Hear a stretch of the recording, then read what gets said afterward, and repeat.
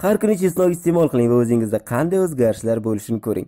Chesnok bu mutlaqo super xususiyatga ega mahsulotdir. U asrlar davomida iste'mol qilingan bo'lsa-da, bu kichik o'simlikning noyob xususiyatlari bugungi kunda keng yoyilmoqda. Hozirda uning foydali xususiyatlari haqida ko'p yozilmoqda va aytilmoqda. Buni reklama shovqin-suronlarga yoyish xato bo'lardi. Uning kundalik hayotimizda odamlar tomonidan 100% tabiiy va sof mahsulot sifatida asrlar davomida qo'llanilayotganligining o'zi e'tiboringizni tortadi. O'zingiz o'ylab ko'ring-a, inson organizmi uchun barchamiz bugungi kunda iste'mol qilayotganimiz kimyoviy dori-darmonlar yaxshimi yoki noyob davolovchi xususiyatga ega tabiiy mahsulotlar foydalimi? Sizning bog'ingizda o'sayotgan o'simliklarning tabiat tomonidan sovg'a qilingan foydali va shifobaxsh xususiyatlarini bilasizmi? Jumladan ulardan biri bo'lgan chesnokning foydali xususiyatlari haqida nimalarni bilasiz? Video izoh ya'ni kommentariyada bilimlaringiz bilan o'rtoqlashishni unutmang. Ibn Sino bobomiz undan keyin foydalanganlar. Tabobat quroli va meditsina asoschisi bo'lgan Ibn Sino sog'liqni yaxshilanishi uchun har kuni sarimsoq ya'ni chesnok iste'mol qilishni tavsiya qilganlar. Bugun biz xom sarimsoqni har kuni iste'mol qilishning 5 ta foydasi haqida to'xtalib o'tamiz. Siz uzgarishlarni yakkol sezishingiz mumkin.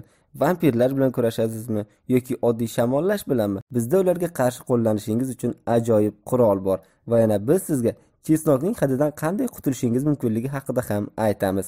Birinchisi, sarimsoq qon bosimini pasaytiradi. Xitoylik shifokorlar asrlar davomida yuqori qon bosimini davolash uchun sarimsoqdan foydalanganlar. Yaponiya hukumati uni bosimni tushiruvchi, ya'ni qon bosimini tushiruvchi vosita sifatida tasdiqlashgan. Biz shubha qilishimiz mumkin, lekin nima uchun? Bu mamlakatlar o'zlarining an'anaviy bo'lmagan o'simlik vositalari bilan davolashi bilan mashhur.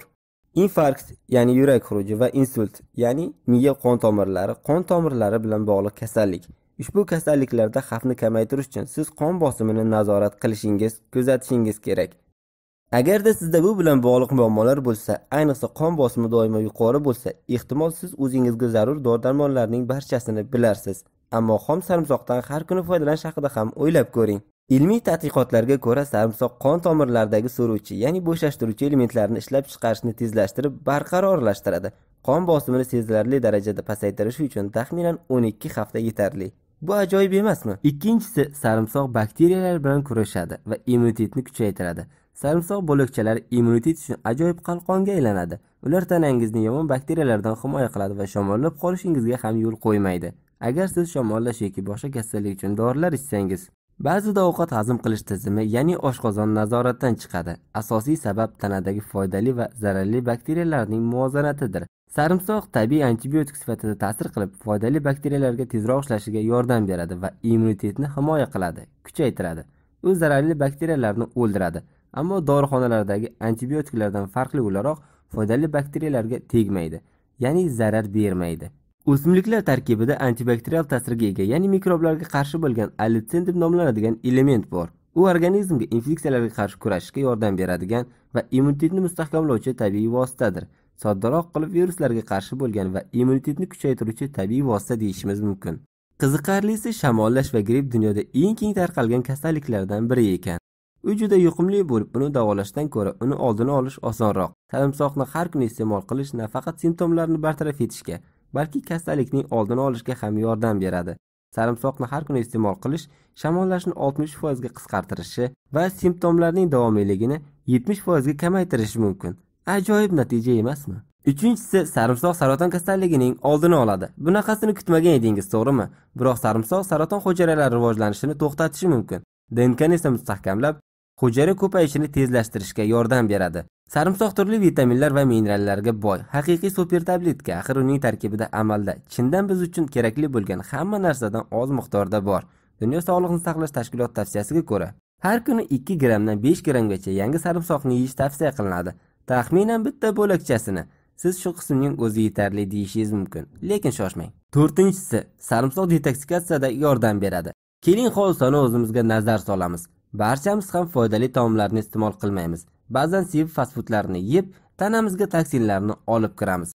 Sarimsoq toksinlarni, parazitlarni va dori-darmonlar qoldiqlaridan tozalanishda juda samaradorli bo'lib, jigar bajara olmaydigan funksiyalarni bajaradi. Sarimsoq jigar faoliyatida unga yordam beradi. Sarimsoq tarkibidagi A, B va C vitaminlari bilan jigar funksiyalarini aktivlashtiradi, ya'ni faollashtirib kuchaytiradi. Agar siz har tong og'zingizdagi badbo'y hid bilan va ko'z osti qovoqlaringiz shishib uyg'onsangiz, bu jigarning ishorasidir, ya'ni u juda zo'riqqanligidan. Yordamga chesnok hozir. Och qoringa chesnok bo'lakchasidan yesangiz, teringiz ham silliq, yosh va yorqin bo'ladi. Chunki u jigarga tanangizni tozalashda yordam beradi.